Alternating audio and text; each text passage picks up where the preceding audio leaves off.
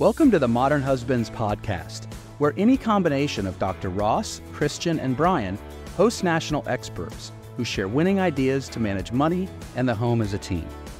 Join your fellow modern husbands and have links to our podcasts, articles, and other resources to manage money and the home as a team sent to your inbox every couple of weeks by subscribing to our newsletter at modernhusbands.com. Today's guest is Lori Israel. Lori is a national prenuptial agreement mediator, consultant, lawyer, and author of The Generous Prenup: How to Support Your Marriage and Avoid the Pitfalls. For today's show, we will discuss when prenups are appropriate, when they're not, and the damage they can cause. Enjoy today's show. Lori, thanks for joining us today. Really glad to be here.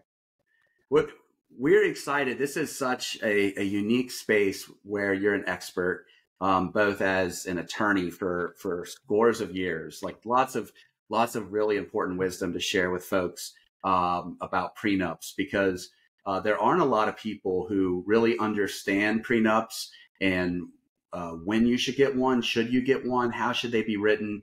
But it's certainly an important topic. So we want to make sure that our listeners are aware from somebody who's an expert in the field and who's written a great book, The Generous Prenup, to be able to share what advice that you have for folks who are facing that decision.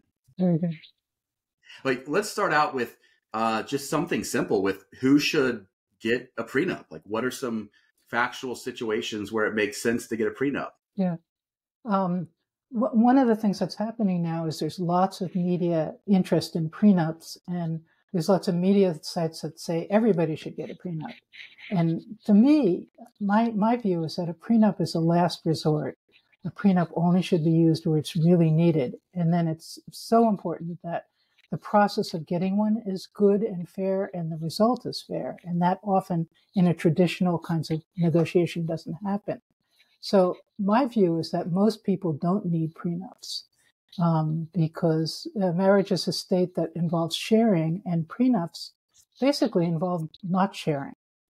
And especially first marriages with no kids from previous marriages at relatively young ages, even if there's a different amount of assets accumulated or a different amount of income earned, I think that prenups are a really big mistake for that sort of population.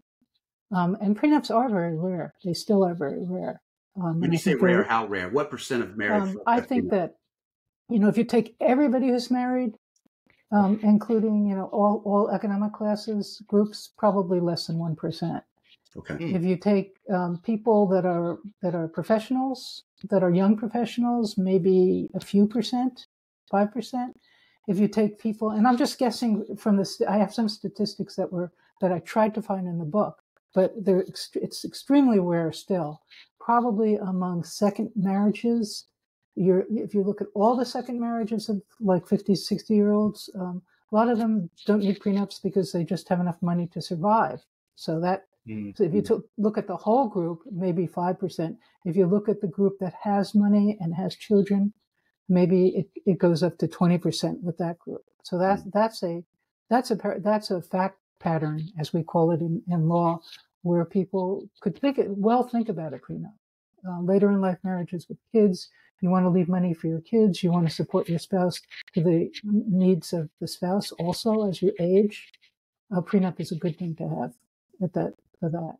And there's other examples where people need prenups and need to have prenups or are forced into having prenups. For instance, a good proportion of my clients one of them is a child of family, parental or generational wealth. And there's a whole bunch of trusts that they are beneficiary of. And that needs to be analyzed and brought into the discussion. And in those cases, usually the parents, unfortunately, really want the child to have a prenup. Whereas in general, those trusts really do protect the trust assets. So I think a prenup is a last resort. I always am happy when I talk myself out of a job. I feel like I'm doing my job. So who then should not get a prenup? First marriages, relatively young people, even if there's a different amount of assets saved, even if there's debt, one of them has debt. Let's say one of them has student debt, the other one doesn't. It's probably because the student loan person had to put themselves through college and the other one's parents helped them. It doesn't, I think debt isn't the reason to have one. And there's a lot of internet stuff out there saying that's the most important reason.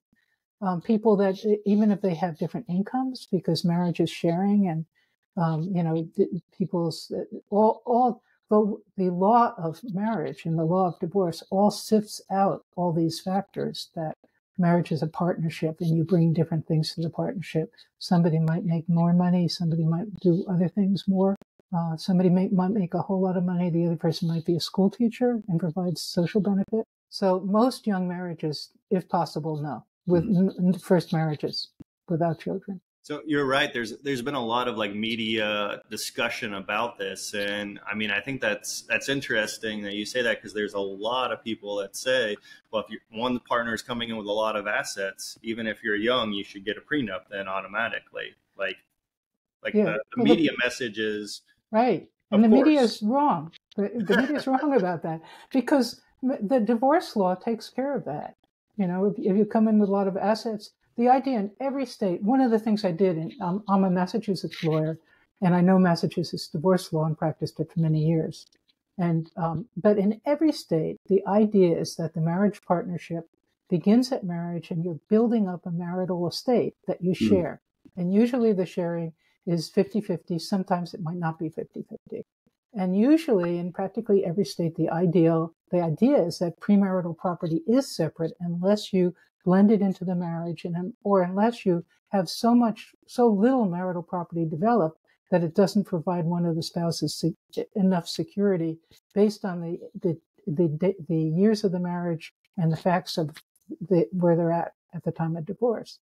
So it is taken into account, and usually it's protected adequately, somewhat, as it needs to be. So no, I think it's hyped that people need a prenup.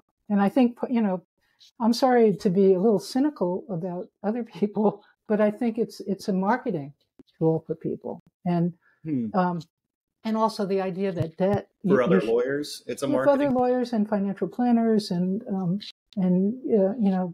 other websites that promise prenups where you do it online, which I think is a huge mistake. Because, one of the things I do is I don't even give people a information sheet to fill out before I talk to them for the first time, because you can really miss important things. You can skim over. You have to really talk to a person and find out. And I find out everything. I find out about families of origin, money, as far as I know, inheritances, trusts, divorces among family of origin, all that. And there are some good reasons to have a prenup too. Like some of the certain proportion of my clients have a prenup because their divorce was so horrible and so unfair, and they spend hundreds of thousands of dollars to try to get joint custody of their kids. Just awful litigation. And one of the good things prenups do, when I do a prenup or when I do a term sheet for a prenup, which I do in other states when I'm working with people in other states, is I have an alternative dispute resolution provision in the term sheet that has a pecking order, mediation, collaborative law, binding arbitration to the extent possible, then non-binding arbitration, and the very last choice, which is going to court. And that usually doesn't have to happen, except where it possibly relates to the kids. But you brought up an important point where you apologize and you shouldn't for being skeptical. And if for our listeners, that's not new. We like skepticism. We want them to question their financial planners and how they're making money on them. We want people to question what websites they're going to and how is it the websites are making money. Is it through affiliate links, which means they're not unbiased, right? They're biased toward whoever's paying them. And so to look at it through that lens, to understand that there's marketing websites who they exist to make money, or there are lawyers who just simply need money and they're going to, through marketing efforts, try to tell you must have these prenups. That's the kind of healthy skepticism that we want our listeners to be aware of. So we appreciate. And I'm noticing now that my working in many states as a mediator and doing term sheets and consulting, I'm starting to have an impact on people's website. I'm starting to see like language from my website in their prenup part. Like prenup should be fair, not just you need a prenup to protect your assets and to make sure your divorce is, good for you, but to make something fair and to improve your marriage, because prenups can improve marriage too, relieve a lot of stress. Are you engaged, recently married, or know someone who is? We are empowering engaged and recently married couples who want to manage money and the home as a team with a transition to marriage toolkit. Learn more at modernhusbands.com. Now back to the show. The other thing that bothers me is that some of the most clicked on articles are from people that are really, really young and sometimes unmarried or never been married. And I think that it's really important for people working with prenups to be, if not married, to be divorced after a significant length marriage of some to know what long-term marriage is about, because prenups affect a long-term marriage.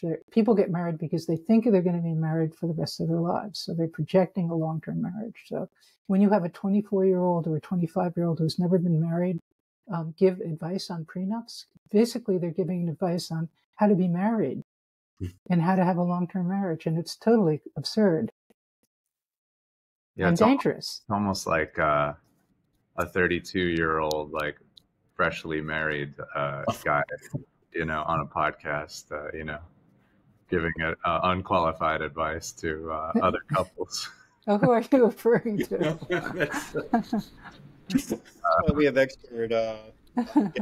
That's right. Yeah. That's right. That's right.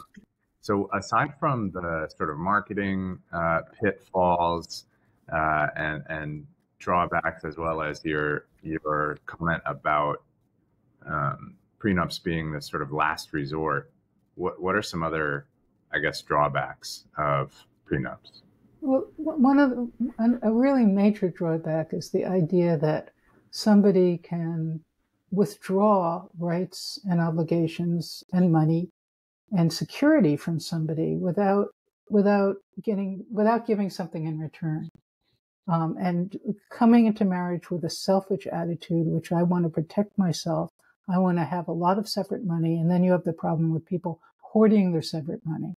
Like if some part of the separate money, let's say dividends from a stock fund, is separate, and you take money out of that, it's your money, and you put it in for groceries, you're going to think about that money, because if you kept it in your own account, it would be separate. But if you put it for groceries, so it kind of changes your mindset about sharing. It also has, I think marriage, in order to be long-term, really takes total commitment on the side of both people. And that means commitment of time, wealth, money, attention, what you spend your activities at. Not that you have to do everything together, but it requires a big amount of commitment, which prenups detract from. And they can be very unfair, and the process is so bad. That's how I got into this, because I had been representing people getting into prenups, and the kind of unfairness and one-sidedness and take it or leave it kind of negotiating was awful. And I don't know how some of these people could have ever stayed married after that process. And then the result in the prenup is so bad that it has to cause corrosion as time goes on, where one party has like 10, 20, $30 million, and the other one, the marital property, is like, a few $100,000. And, it just has to have a bad effect on people's love for each other. Very serious things to the yeah. quality and the, lasting satisfaction in a relationship. Yeah, it is. And sharing and being there, caring for somebody, consideration. And it's really interesting because consideration is a legal term, meaning that if I want Brian to do work for me, we have a little contract, I pay money and he does the work. In a prenup, in general, no legal consideration is possible. So, and it's even considered that before you marry, you don't have a fiduciary duty of care, financial care for the other person, which is absurd. Some people who marry have been together for years, or even if they haven't, they care about the other person. They don't want to screw the other person financially. But prenup law usually lets them do that. And, prenups don't have to be that way. This is an important point. Okay, so so fiduciary responsibility for the listeners just simply means that, just broadly speaking, legally you are bound to do a certain thing. So can you break that down into lay terms, because that's important. You just said that. Yeah, please explain that. It's also sometimes called the duty of care. It's the duty of financial care. When you have a fiduciary relationship with somebody and you have a fiduciary duty, like a trustee of a trust, you have a duty, and people after they're married, you have a duty to care for them financially and to do everything in their best interest, not your best interest. That's what the fiduciary duty is. And if that's waived, then a lot of prenup negotiations, you're doing something in your best interest. The other party knows it. It's so obvious, and it's allowed. And so in other words, legally speaking, just the understanding is that the partners, the spouses, are supposed to be looking out for each other's best interest once they're married. Once they're married, yes, legally speaking, which obviously makes total sense. Right. However, a prenup can take that away. A prenup can position spouses to actually legally work against each other's best financial interest. That's right. And it's terrible. And that's why I got into this. And when I am involved in a prenup, either as a consultant or a mediator, which I do in other states, or in Massachusetts as a representative attorney, I try to make it so that there is a fiduciary duty and caring on the part of each of the spouses, and they really think about what they're doing and think about the effects long term and the effects on the marriage. Because when you care about somebody, you don't want to hurt them. You're so passionate. Prenups are great. I know.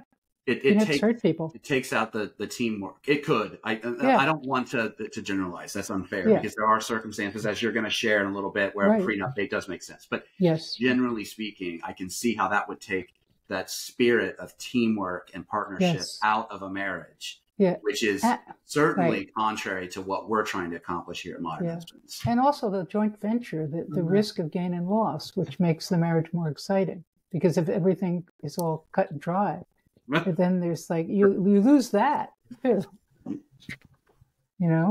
I like the excitement of gain a little bit more than loss. That's really good. But actually, it's the down things. All marriages go through down things with each other or with their circumstances, and it's the down parts that actually make the marriage stronger, I think, if it survives. So if a couple was to go through the process of getting a prenup, I guess, what's the best process to embark on and getting one? If you're going to go forward with getting there's an absolute best process for most people, and that is to do it, find a lawyer mediator who's proficient in divorce law and estate planning, and create a term sheet through mediation with the three of you meeting. Get all the mediator gets all the financial information. They discuss things. Very often there's one financially, one more moneyed spouse and one less moneyed spouse, and to try to have the less moneyed spouse be able to talk about their thoughts and feelings, and the more moneyed spouse talk about their thoughts and feelings, and to try to come up with a term sheet that really feels good to both sides. And then you then refer them to lawyers, and I usually select the lawyers in whatever state I'm working with, and I usually select them with the collaborative divorce law, who I think are the most sensitive to the dynamics of marriage, and then have them write it up based on the term sheet that you've worked out with the clients, and the attorneys will give them their counsel also. So mediation, I think, is the best way. So mediation first, and then you refer them to lawyers, and you said lawyers plural. So did they each have their own lawyer? For a prenup, they each need to have their own lawyer. I mean, you don't have to, but it makes it more enforceable, more better, more solid. Because if you have a prenup, you want it to be a solid prenup. And for our listeners, what's the reason behind each having their own lawyer then after? Well, it's one lawyer can't represent two people because there's a possible conflict of interest between the two people, between their interests. So legally, one lawyer can't represent two people in a divorce. A mediator is not, even though they're a lawyer, they're not functioning as a lawyer, they're functioning as a facilitator with knowledge that they can share, with information that they can share, and with a knowledge of divorce law and law about death, probate law, so that they can inform people as they're deciding things. Because if you decide things, so there's also the issue about death, because a lot of prenups, and when I started working in this field, the prenups didn't say anything about what happens when you die, but people can change their wills the day before they die. And so not having some sort of framework, even if it gets changed later, to have a certain guaranteed floor of inheritance, if that's appropriate for the prenup, is really important too, to think about what happens at that point. What are the pitfalls in the mediation process that folks should be aware of? It's often I might get a case where two people went to two different lawyers and it was a terrible, terrible experience for them. Very often they broke up or almost broke up and got back together. And so mediation is a healing process. But when people have been through that, sometimes the mediation doesn't come to fruition. Usually the mediation does work and comes to fruition and is able to address any sorts of conflicts or that they couldn't decide by themselves or with attorneys. But there really are not any downsides as far as I can see, really significance. The downside is starting with the lawyer process first. Got it. And the downside is picking lawyers, and most of them are out there that look at it as a asset protection exercise and not a how do we make this marriage work exercise. So if it's asset protection, it's only looking for your client to try to get them as much as possible, rather trying to figure out what's fair and how to have each client give and receive in the process. And there are attorneys out there that do view marriage and really think about the marriage, the health of the marriage when they're doing prenups. I can now recognize for the first time how dangerous a prenup can be under the wrong under certain circumstances. Thinking through an attorney who is rightfully, if they're hired to do this, hired to only protect the assets of the person that they're representing, how that works directly against the spirit of cooperation and teamwork from somebody who's a legal authority and who's going to certainly know a heck of a lot more than the lay person. If the other engaged, the fiance, the spouse, the future spouse, whatever, if they don't have an attorney, I mean, you almost think, my first reaction is, wow, if somebody wanted to get a prenup, if my future spouse wanted to get a prenup and I still wanted to marry him, I feel like I would need to get an attorney to kind of protect me. That doesn't seem very helpful. It's awful. It's just awful. And it's really hard for people to broach that when they want a prenup. Like I have people that say, I'm dating somebody. They contact me, I'm dating somebody, and I have to bring it up because I have a family business. It's been going on for 30 years and I'm involved in it. And that's one of the reasons you would have it. Right. But how do I broach that? And then a lot of people that are the more money person broach it because they don't want to hurt their future spouse. They love them. And, what can I do to make this right? So a lot of people that hire me are the people with more money that want to do it this way because they don't want to hurt the person they love. Well, thank you for lifting the spirits of the conversation. I feel a lot better about humanity after that. And often I've been calling it instead of a prenup, a financial plan for your marriage. I like that. I love that. Which is nicer.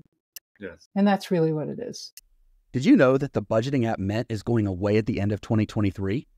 This is Brian Page, founder of Modern Husbands. My wife and I used to use Mint, but found something better. Fortunately, before we learned of this news. What we found is safer, has more customizable tools, and it's been easier for us to use to review our day-to-day finances during our money dates.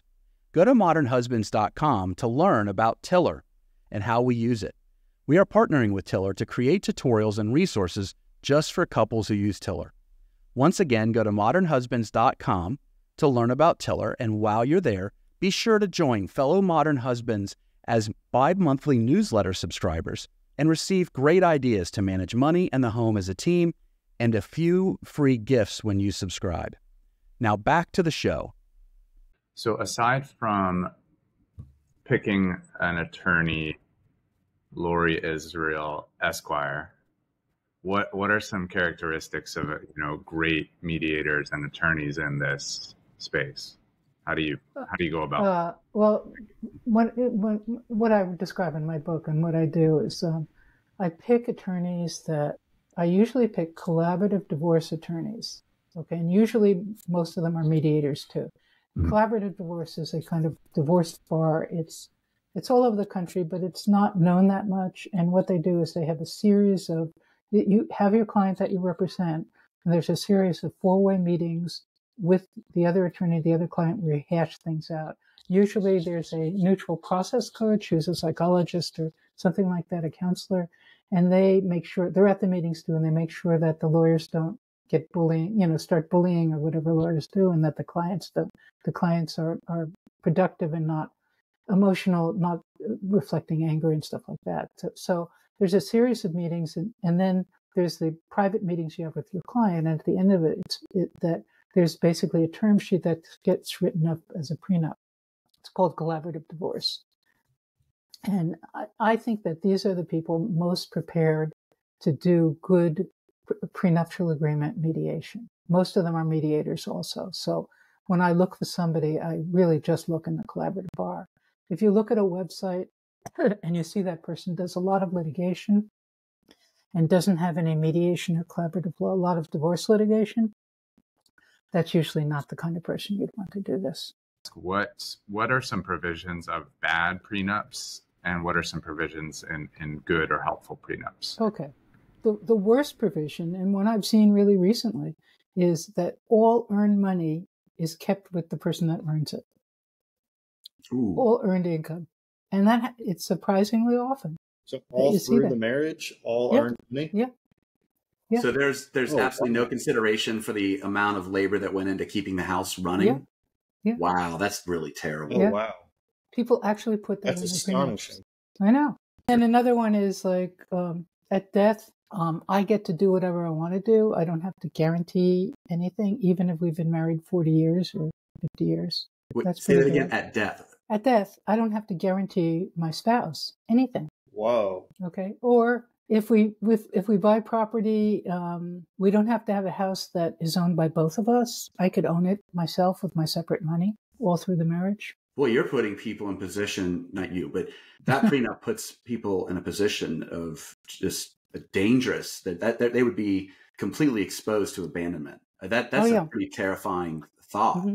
Yeah, that's the other problem prenups. It becomes an easy out of the marriage for the more moneyed spouse. So alternatively, the second part of Christian's question of so what are good or helpful provisions that should be included in a prenup? One helpful provision is to have at least a floor of inheritance, like at least 50% of my estate to you, to each other.